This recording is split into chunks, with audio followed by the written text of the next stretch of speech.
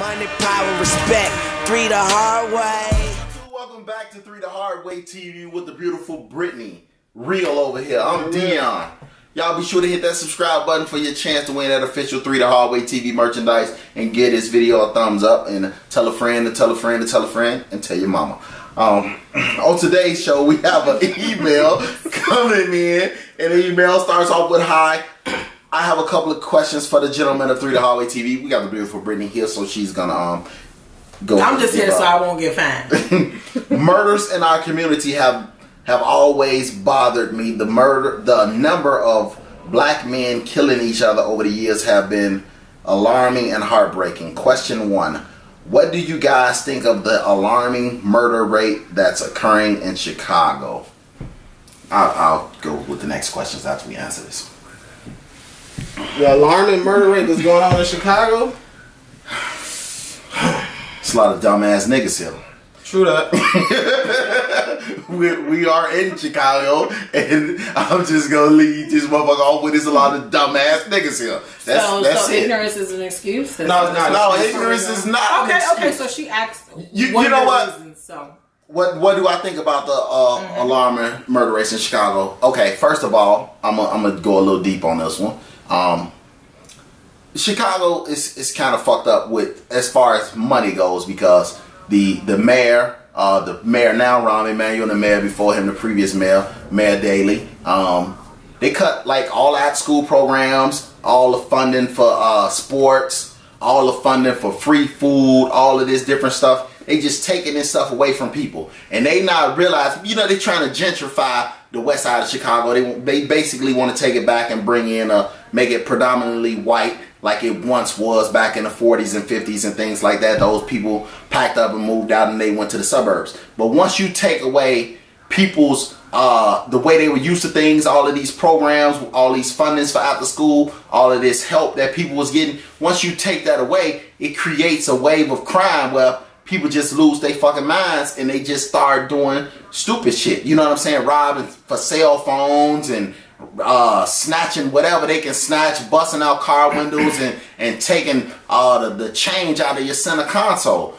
We need more help in the city, and in the black community and the Hispanic community, we need more help, because it's causing these young guys and these young girls to go out here and commit crimes because they feel like they need that money to provide for themselves and they got nowhere to go. True. I agree with that they feel like that.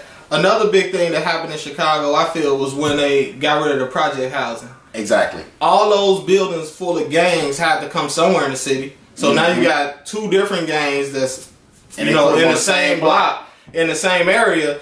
And now it's going to be violence. Plus, when we was younger, you had people who was running the block. They had to pay rent for the block. You couldn't make a move without somebody telling you. Now people, because all the gangs mixed, nobody cares. They killing up everybody. There's no rules to anything. So on top of that, and they tore those housing buildings down to put those privileged people in those areas. Another thing that always bothers me about this question, when they say like the black on black crime, anywhere it's a concentrated amount of people, white people, Chinese people, anywhere, you go get a lot of debt on that crime. Like people always say black on black crime. And it's a fact that more white people kill white people in America. It's just more publicized with black people. Exactly. Like, how is it that in the black community is so many people being killed, but our neighborhoods are policed the most? Because they publicize that we want to kill each other. And our neighborhoods are policed by people other than the people that live in that community. Other races. And then we already know a lot of them coming from single parent homes, so that a lot of the dads are locked up. So these boys just run around in the street, doing what they want to do, and people, it's like a rat race. If I can't get it, I'm gonna take it. Exactly. How do you feel about it, Lady Bree? As a mother, raising a black man. Okay, let me give y'all my synopsis on this. So what I'm going to say, like, both of you guys made very, very lucrative and valid points, like kudos. But I want to say you have to get to the root.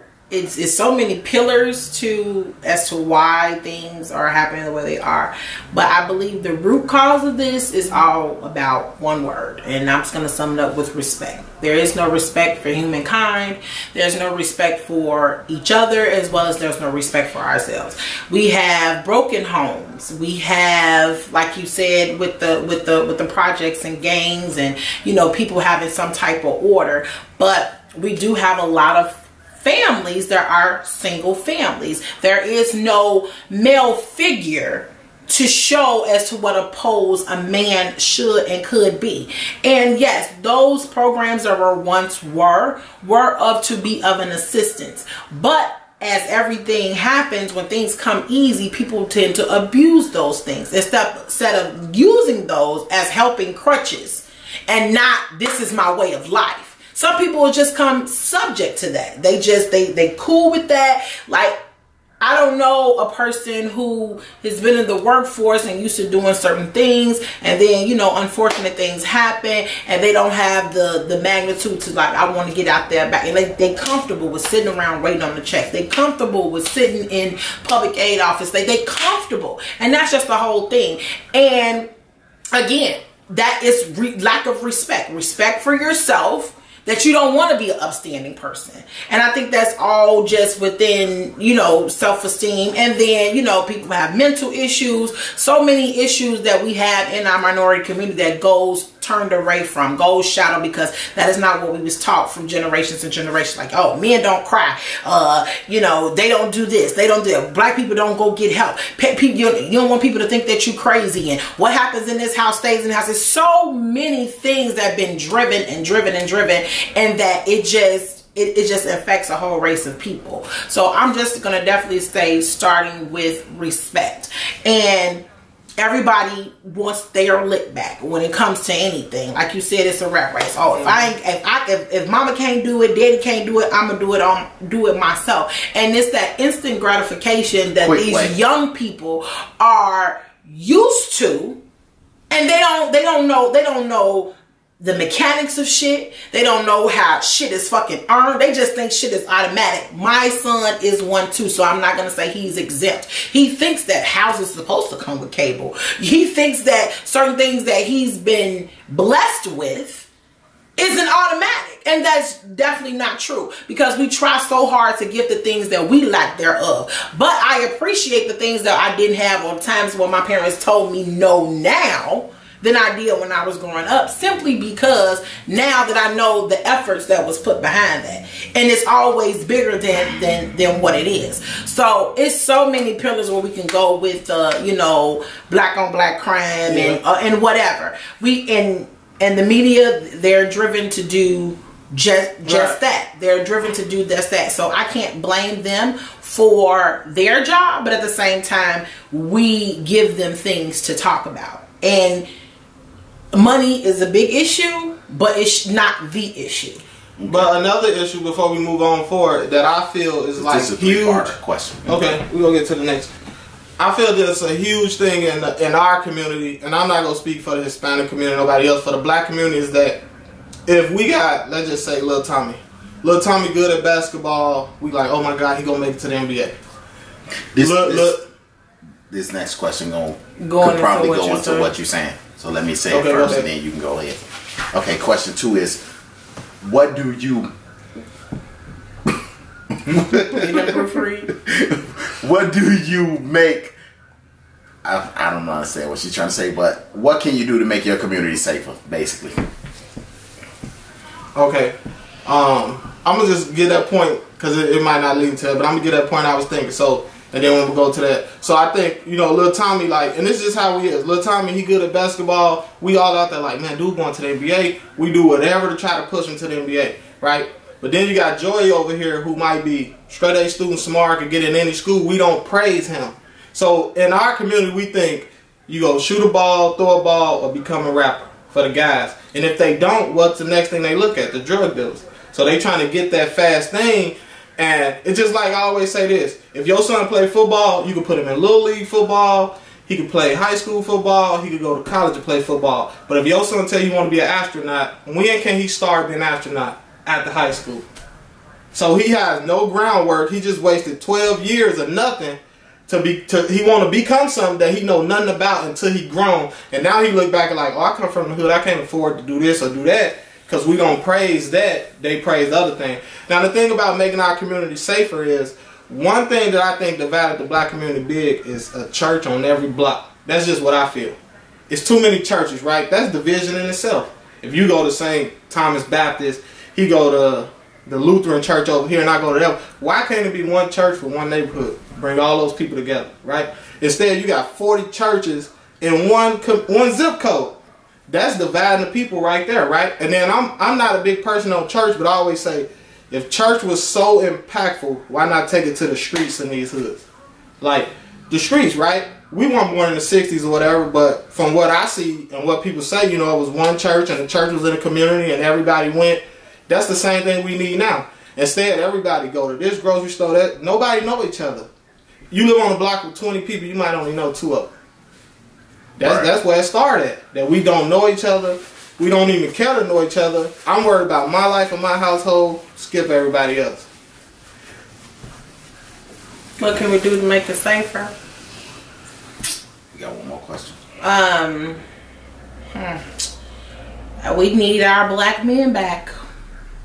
We definitely do. Like, they are locked up, caged animals, you know, for different mistakes that they've made. And I think if certain things are just exemplified and shown, and someone have something to be a carbon copy of, or just, you know, a go-to besides the athletes, besides the rappers, because that's what's driven to them all day. That's what they see all day. They don't see, oh, I seen my daddy get up and go to work today. I seen my daddy do it. You have, look, and I'm not saying that this is for every black home. My kids because do. I'm just saying, my kids do. Yes, one of many few. I'm just saying it should be more like you. Yep. That's what I'm saying. She asking. She asked. That's his son. He won't be back no more. You can't stop your daddy. So again, a lot of those young minds and kids are sponges. Kids are very impressionable, and they just soak everything in. So they're gonna mimic what they see. They're gonna mimic what someone does, and that's who all we have now. Because you have a single mother that is trying to work 2 or 3 jobs to put some on the table to be this quote unquote pro-black independent, and we got YouTube, and we have social media, and we have television that's raising our babies, because we can't be the nurturing people, because guess what? We got to go get that bacon, because the man that don't work don't eat, and ain't no man in this house, so the woman has to do what she got to do. So do you think, let me ask you a question, do you think it was an agenda to drive the black man out of the black home? Absolutely. Yeah, to a certain extent, I do, because you know you have programs where people that I would love to elect to be one. Section 8, shout out. First off, jail. Child support. First off, jail, then second, child support, then third is Section 8. But again, even if we rewind all the way back there, and I know that everybody, that just why, you know, the men needs to kind of like mature a little bit faster, because I know we don't always know what the future may hold, but you got to be very selective on who you have kids with. That's true. And if you see certain type of behavior, so true. So true. Definitely. But if you see certain things, like if you can't take 2 seconds and say, damn, I can see her having my kid, not because her ass fat and I'm gonna sleep in this pussy. Like, that can't be your mindset. It just, okay. I think it just went off. No, it didn't. Okay. Let me answer the question. God damn it. Shit. Shit, y'all. He asked me a question. Let me speak. Let him speculate. See? And it's whining ass shit. That's one thing. Come on, brother Deacon. Okay. What we can do to make the community healthy is accountability. Safer. Accountability and respect. Definitely. Those are 2 things. Like, you don't respect the old lady down the street no more. These men aren't respecting, these kids aren't respecting women. These kids just using profanity all up and down the street.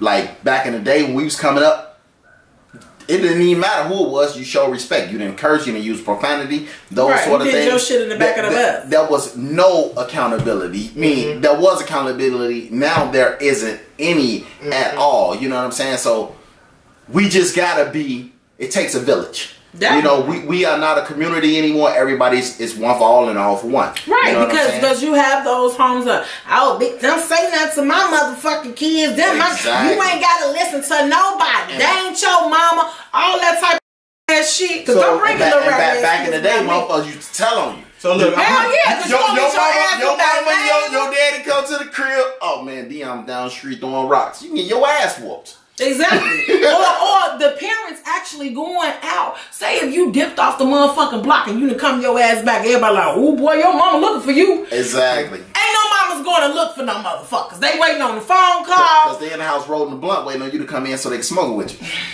Tenfold. But let's go to the third question. What was the third question? The third question is, do you think a woman only silent demonstration? What? I don't know, man. Wait, Women would express their love and support to their broken boys and men in lost cities, hot spots. Have faith-based individuals and reform gang members on board to serve as mentors to these individuals would be helpful. I think at the end of the day, if you can show individuals that there's another road to achieving success, you can persuade some to change their lives. What are your thoughts? I don't even understand.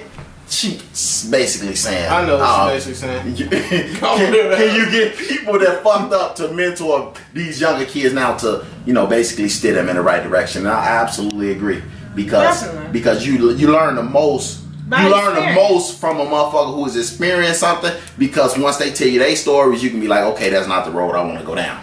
But again, that's why I never went to jail, because my uncles always was tell me the jail stories, and I'm just like, that shit. Most people, like anybody, they believe half of what they hear and most of what they see.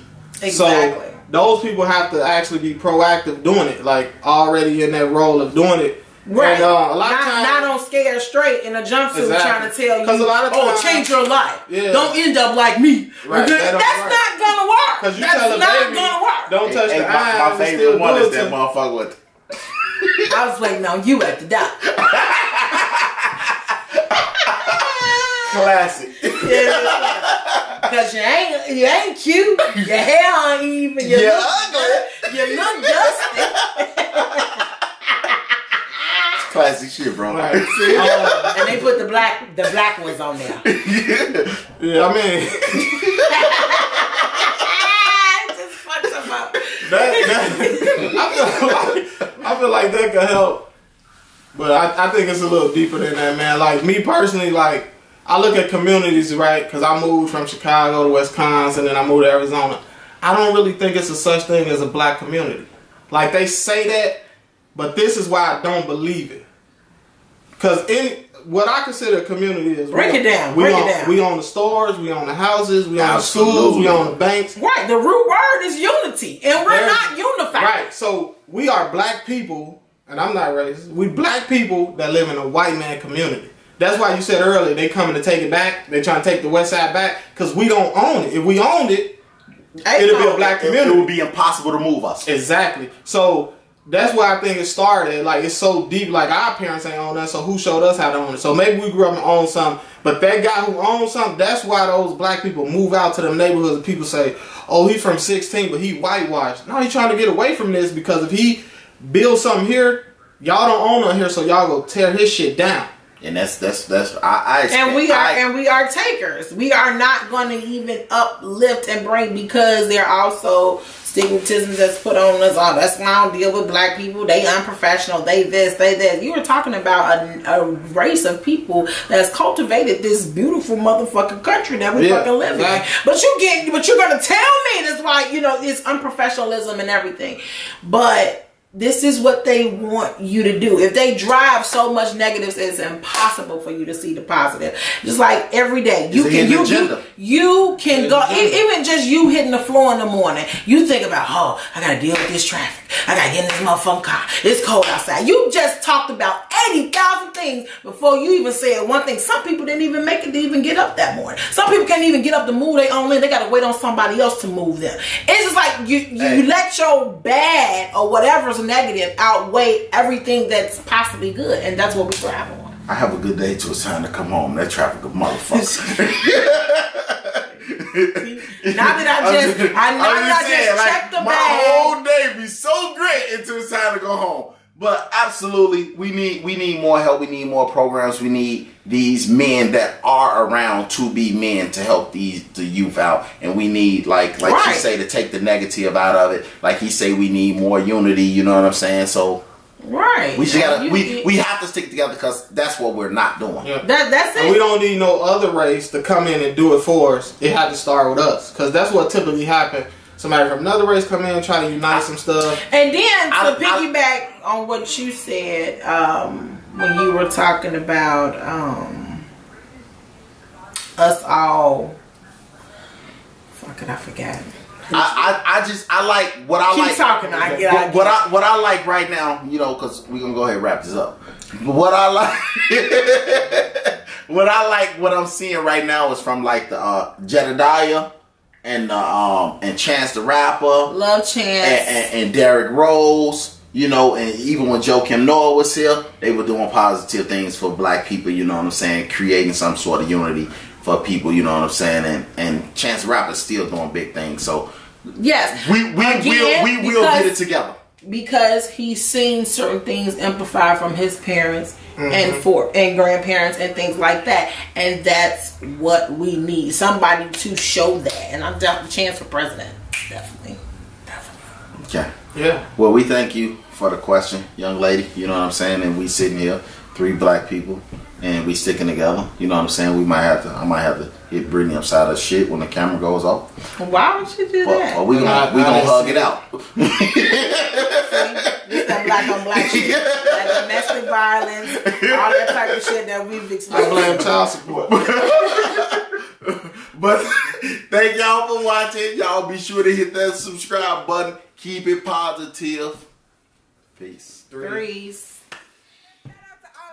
That love us, we love you too. And shout out to my motherfucking haters. Hey, I love you motherfuckers, okay? And I know y'all see the ladies looking good in them 3 The Highway TV shirts. The Highway T. Big asses. I got a man. You got a man. We got a man. What? Who bad? Who bad? Who bad? Who bad? Big bad. Who bad? Y'all hit that subscribe button for y'all chance to win official 3 The Highway TV gear. I don't know if y'all gonna be able to make those shirts look as good as the ladies got them looking. Shout out to the stylist. Money, power, respect. 3 the hard way. A man tell you he don't want a baby and you go get pregnant. Is you responsible for that baby? Oh my God, I hate that fucking question. Oh my God. Is what? If I mess with a girl and I tell her I don't want no babies and she have a baby, am I responsible for the baby? You shouldn't be. The dumbest shit I've ever heard. Fuck out of here. You shouldn't be. You laid it out. First of all, I don't even feel that part should even be vocal when you can just put on the fucking rubber. The rubber bust and she still get it. No, well, if the rubber bust, that's on you. No, because ain't no motherfucking rubbers busting unless that bitch dry. That pussy shouldn't be so good. Because you want to sleep in it and leave your motherfucking 23 chromosomes. Backstroke. All that good shit. Okay, here we go. It's like kids, one parent homes now. What up, YouTube? Welcome back to 3 The Hard Way TV. We got the beautiful Brittany Real over here. I'm Dion. Y'all be sure to hit that subscribe button and get this video a thumbs up. That 3 The Hard Way TV giveaway is in full effect. You know, leave those comments, whatever, however you gonna do it. And we're gonna, Can I cut? Yeah, go ahead. Okay, so why are you out in uniform? Did you introduce him as a special guest? No, I'm a special guest. I'm the producer, executive. Exactly. So why the fuck is he not in uniform? I'm gonna do the uniform next. Let's keep going. Then we're gonna switch seats. Okay. Jesus Christ. Yeah, this is a fucking hypocrisy. What up, YouTube? Welcome. You never Welcome. ordered me no shirts. Yeah, I did not. He like surprises us this comeback, but I'm gonna start over. Always thank surprised. you. What up, you? Oh, I'm like the RVP. I just came in. The RVP. he could just be a special guest. I ain't special guest. She was special guest tonight. You a special guest tonight. What up, Special YouTube? guest while I'm on here. Are y'all done? Are y'all done? Come on now. Take 56. All right, come on, Joe.